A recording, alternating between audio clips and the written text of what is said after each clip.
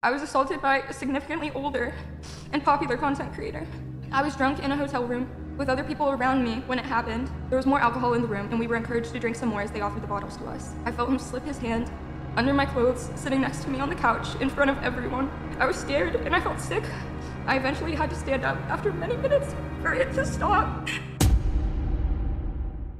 Sexual assault is no laughing matter, and frankly speaking, what you just heard is a very terrible, terrible thing to happen to anyone. But you're probably wondering, what happened and how did this happen? This is Katie Bugs. She's a well-known and relatively big Twitch streamer. She came out with allegations about someone basically assaulting her, and she left out their name. Now, again, this is a terrible situation to ever be assaulted in any manner, but the fact that she doesn't drop a name is a little concerning to me. But before I go ahead and even give my opinions on the matter, let's just take a look.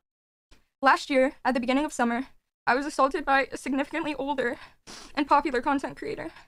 I was freshly 18 and had just graduated high school a few weeks prior. I was drunk in a hotel room with other people around me when it happened. He was someone I had once watched, and he was 8 years older than me and far more powerful. There was more alcohol in the room, and we were encouraged to drink some more as they offered the bottles to us. They said they would join us in drinking and insisted on drinking games, and already drunk, I obviously completely complied. We sat on the couch and answered questions about each other, drinking a bunch, and the older guy sat right next to me while playing. I confused my nerves for excitement, as I'd never been around such a big creator before. I remember getting drunker and drunker and really tired around this time. It was about 3 a.m. Right before the incident, I had answered a question about my age. We were playing a drinking game and talking about sex, and I admitted to everyone in the room that I was 18 and that I was a virgin at the time. It was a little after that, when I had resorted to playing games on my phone when it happened. Out of nowhere, I felt him slip his hand under my clothes, sitting next to me on the couch in front of everyone. He disguised it with a simple, "Are you ticklish?" I coughed out a no, still staring at my phone. I was overly aware of the fact that we were in front of other people, the fact that everyone else was sitting around us, watching us, including my best friend, and that his hand was inching further to places I hadn't asked for it to be. He made a game out of my embarrassment, where he would touch me in certain areas to make me lose the phone game I was playing. I was scared, and I felt sick, either from the alcohol or from his touch. It didn't matter because my mind was a blur. I didn't speak or move. I remember being afraid to even breathe. I stayed there for a while, hoping my stillness could make me disappear. I eventually had to stand up after many minutes for it to stop. The night lasted until 6 a.m. I was still drunk, either from alcohol or tiredness. I went to leave, and the older guy decided to leave with me. We walked to the elevators, where I didn't get on. He then pretended that the elevator was broken, and that he couldn't leave, telling me to get in the elevator to prove it was broken. And then after a few minutes, he ended the night with a "guess I'm going now," leaving with a wounded puppy look.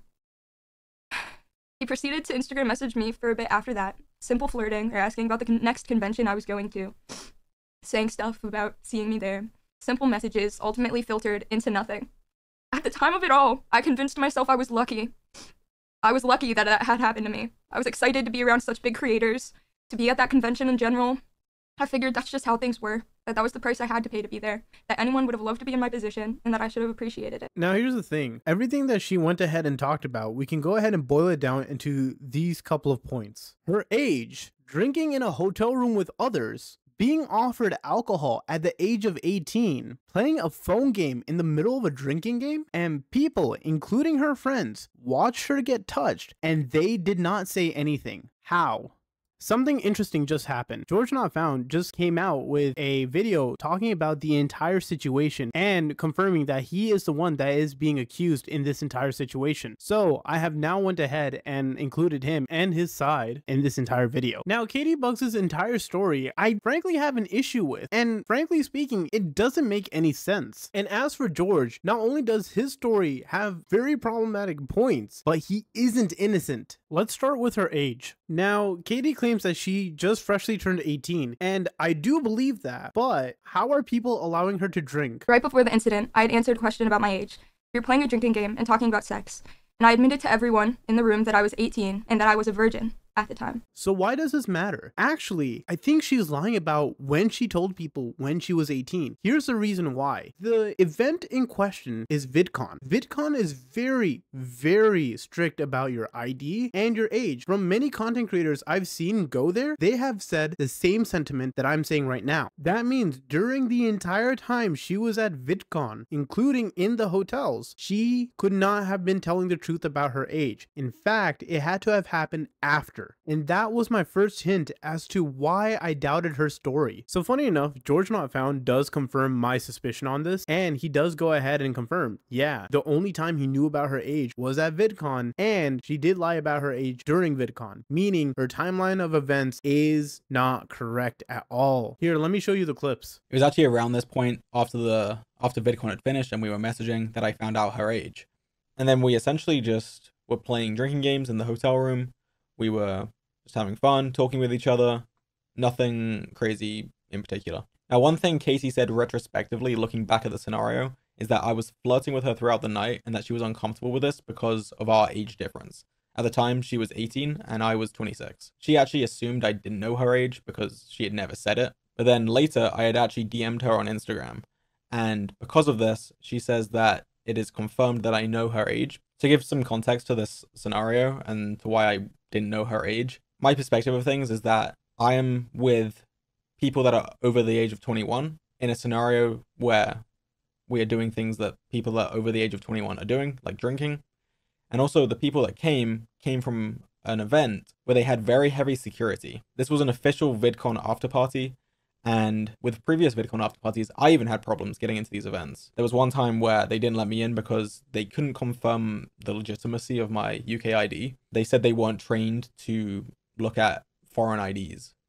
So they didn't even let me in despite me being 26 at the time. And also since Katie's stream, I've gone back and reviewed texts from the time. And there was actually a picture where it was shown that they had this 21 plus wristband on one of their wrists. So from my perspective, it's a bunch of 21 plus year olds hanging out. I have no reason to think otherwise. And that's a totally valid point. Now let's move on to my next point. Drinking in a hotel room with others. Now my major issue with this is the fact that Katie makes this out as the people in the hotel room were forcing them to drink when that's not the case. Here, let me go ahead and show you the clip again. There was more alcohol in the room and we were encouraged to drink some more as they offered the bottles to us. They said they would join us in drinking and insisted on drinking games, and already drunk, I obviously complied. We sat on the couch and answered questions about each other, drinking a bunch. Now, if that was the case, why does GeorgeNotFound have evidence of you guys going ahead and making the entire drinking game situation happen and asking for it to happen? This is a blatant lie. And honestly, this is a malicious lie at that too, because not only are you trying to defame GeorgeNotFound, you're trying to defame every single other person in that room there as well, as they are complicit if they were trying to force you. Now, here's another problem with that. You also lied about the number of people in that room as well. Now here, let me play those clips from GeorgeNotFound's entire video. And actually at this point, I actually had a friend that I had only known online dream message me. I'm bored. Can you come to my room? Let's hang out, essentially. That's what we did. Me and my friend that I just met physically. I mean, I knew him online. Went up to Dream's room and we were hanging out. And again, the same scenario happens from the night before. They are trying to get him to go out to another party that they were at. And same story, Dream didn't want to go, but was open to them coming here. And again, that is what happened. But this time, their friends were actually all able to get in. I don't know how they did it, but Katie, her best friend, and 3 other of her friends ended up coming to the room, which had me, Dream, and my online friend that I just met. So 8 people total in this room at this point. This night was very similar to the one before.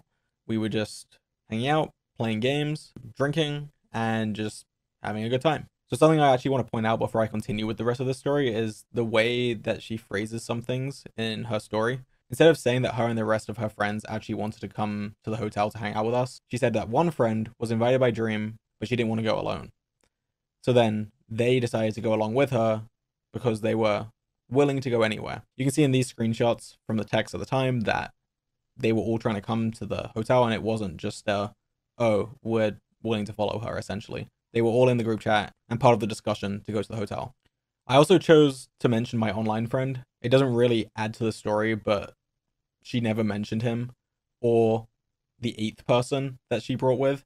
So I'm just saying it because that's how it happened, and I want to make sure the story is straight. Another thing that she talks about is how we insisted that she drinks more and that we insisted on playing drinking games when this isn't the case. Again, they had already been drinking at this party before they arrived to the hotel room, and they had also been the ones that were asking to play the drinking games. So instead of us insisting that we play it, they were actually the ones that were asking us. And you can see that in the screenshot here. They had actually texted multiple times, specifically wanting to play this drinking game that we had played the night before. Now you see that Katie Bug has been lying about the entire thing, from how many people were there in that room to who was insisting on the entire drinking games and everything in between that. The screenshots even prove that, and George did a fantastic job showing all of those evidences. Moving on to the next point, offering alcohol to an 18-year-old. As you can see from the last 2 points, she lied about her age, she lied about being forced to drink alcohol and do drinking games, and she was the one actively going out and partying and drinking alcohol with her friends. So, in all actuality, anyone who was involved giving her alcohol under the age is not guilty to begin with, because she actively lied and tricked people into thinking that she was 21. Playing a phone game in the middle of a drinking game. Now this is where things get problematic due to the fact that both parties are drunk here. Why is that so problematic? It's because of the fact that I cannot trust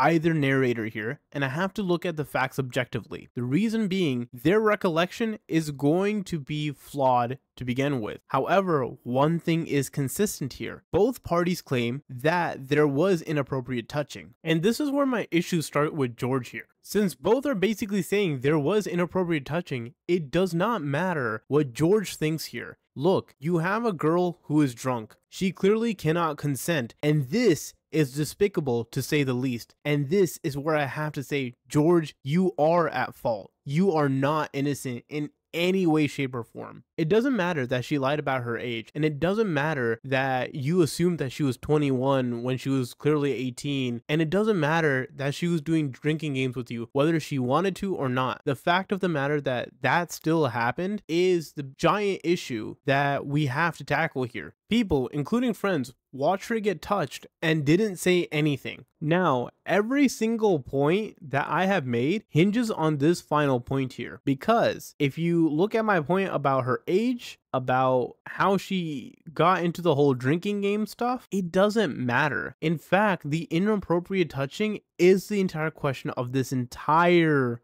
video. And the reason why I was so hard on every single point that Katie made is because of the fact that if anyone has to question the legitimacy of any victim's claim, you have to look at this like you would any other case, and she qualifies for someone who is a victim. Look, victims will never have the best of stories. They'll never have all of the evidence right in front of them. But when the abuser can also confirm that the victim and them had sexual engagement while they were drunk, then yes, she's a victim. And it doesn't matter what anyone thinks or says here. Unfortunately, George did a very, very disgusting and bad thing, and she has to go ahead and live with that. Now, for everyone going ahead and blaming Dream on this entire situation here, I don't think he deserves the blame on this. The dude was drunk as well, and everyone in that room was drunk. Notice how I'm not even blaming any of Katie's friends as well. How could they know what they're looking at when they're drunk as well? I can only assume their mental states here because they're all drunk. You can't trust a drunk person's entire statement completely. Sometimes they're not even trusting what they're seeing themselves. But that doesn't take away from the point that both even said, hey, sexual conduct happened. The